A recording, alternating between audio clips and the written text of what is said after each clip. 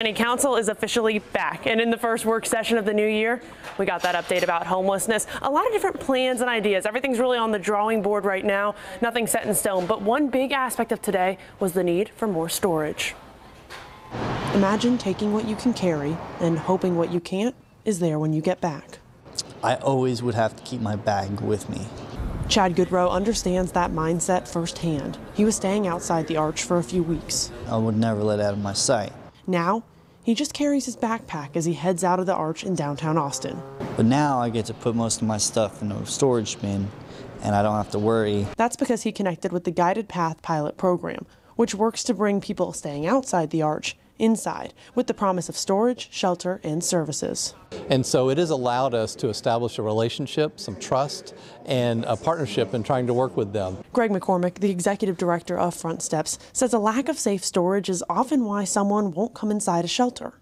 So he was happy to hear when Austin Resource Recovery told City Council members today that more options for storage could be coming to Austin. The ideas include a storage facility, citywide lockers, or bins like you see at Front Steps. It's super exciting to hear about all the different departments focusing on this and that there may be some real tangible solutions coming in the near future. An effort to help more people like Chad lighten their load. Going to work is a lot easier.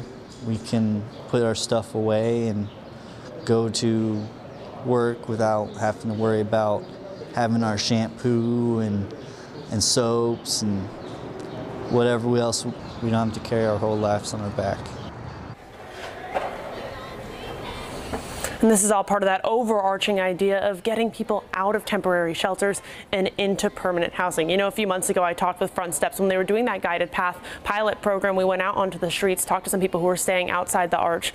And the biggest thing that Greg McCormick said that kept people outside, there were really three things. It was either their partner, pets, or storage. So storage is a huge aspect. While it might not seem like a big deal, it really is a key player in trying to get people into shelters, and then of course into that permanent housing. You can find that story on KVUE.com. Live in Austin, Molly Oak, KVUE News.